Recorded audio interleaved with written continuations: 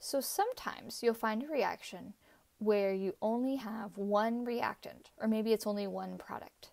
And so what that means is that a redox reaction has the same thing being both oxidized and reduced. So how do you balance a redox reaction in which elements in the same molecule are both oxidized and reduced? So here's an example. Basically, if you have NO2 here is the only reactant, so that means that it's a reactant in both half reactions.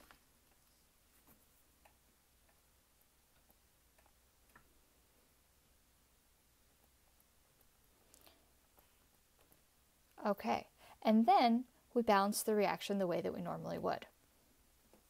So just for practice, you can watch me do that. Here our N's are balanced, so we will balance our oxygens with water and our hydrogens with protons. And then our charge on the reactant side is neutral, and on the product side is +1, so we'll add an electron. Then if we go over to our other half reaction, we've got NO2 goes to NO2 minus. Atoms are balanced. We only need to balance the charges, so we'll add an electron.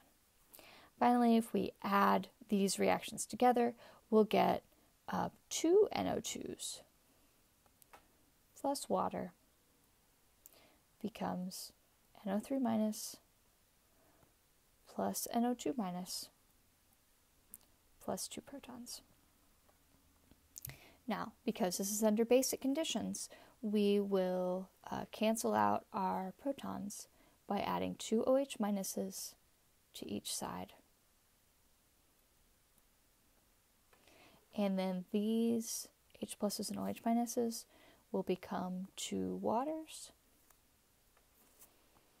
Okay, so we'll cancel those out on both sides. And then we get 2 NO2s because one is the oxidation half reaction and one is the reduction half reaction. 2 NO2s plus 2 OHs, because we're under basic conditions, produce both nitrate and nitrite and a molecule of water.